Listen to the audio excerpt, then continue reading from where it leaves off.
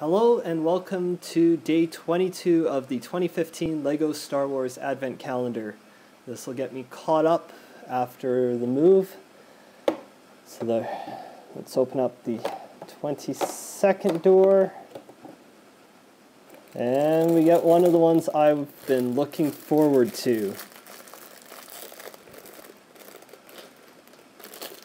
There we go.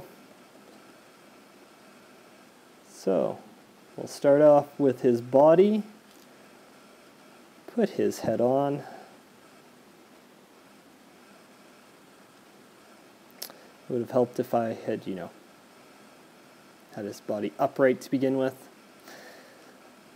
Sorry, R2. Give him his little legs.